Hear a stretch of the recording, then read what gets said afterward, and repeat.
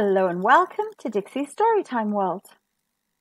Let's listen to this book called Lions in a Flap, a book about feeling worried.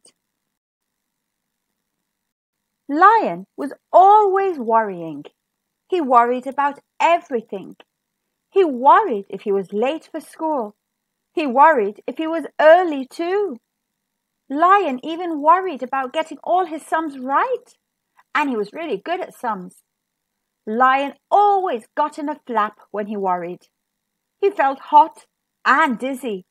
His tummy quivered and his knees knocked. It was a horrid feeling. On Friday, Miss Bird had some exciting news.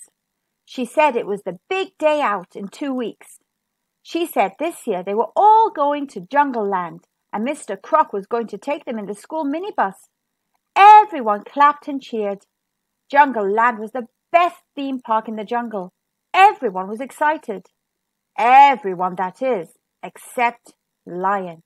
And he began to worry. All through football, Lion worried about the big day out. He worried about getting to Jungle Land.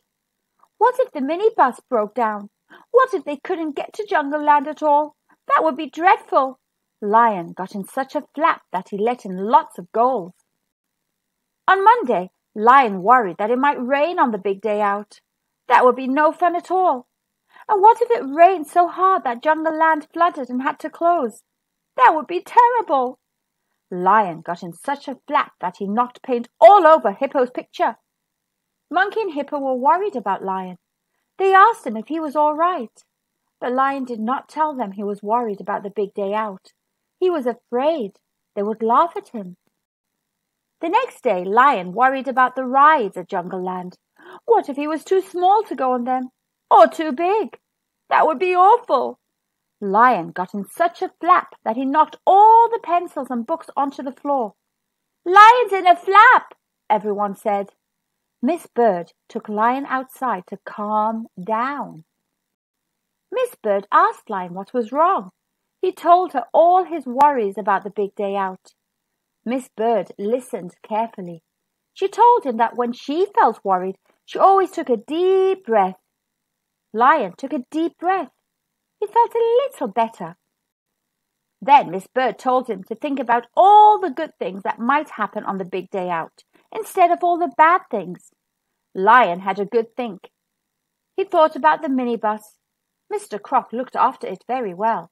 He always checked the tires. He always checked the oil. The minibus might not break down at all. Lion felt much better. Then he thought about the weather. There were no clouds in the sky, and it hadn't rained for weeks and weeks. It might not rain at all on the big day out. Jungle Land might not flood, and then it would stay open all day. Lion felt a lot better. Then Miss Bird told Lion that everyone gets worried sometimes. She said Lion could always talk about his worries with his friends. Lion said that Monkey and Hippo were his best friends. Miss Bird said they would be very good friends to talk to if he felt worried again. Lion felt much, much better. On Friday, it was the big day out. The minibus did not break down at all, and it only rained in the afternoon when everyone was on the water ride, so it didn't matter anyway. Lion was a bit too big to go on the runaway train, but he didn't mind at all. He went on the roaring rocket instead, and that was even more fun. Then Miss Bird looked at her watch. She said there was just enough time for everyone to go on the big drop. The big drop was the highest, fastest and scariest ride in Jungle Land. Everyone was very excited, but Lion began to worry. What if the ride was too high and too fast? What if it was too scary? Worse still, what if he could not sit next to his friends? That would be really horrid. The Lion remembered what Miss Bird had told him. He took a deep breath. He felt a bit better. He told Monkey and Hippo his worries. Monkey said the ride could not be too high, too fast or too scary because everyone was having lots of fun on it. Then Hippo said that they would all sit together so that Lion felt nice and safe. Lion felt much better. The big drop was very high and very fast, and it was very scary. Lion felt hot and dizzy. His tummy quivered and his knees knocked. But Lion wasn't worried. He wasn't worried at all. He was having a brilliant time.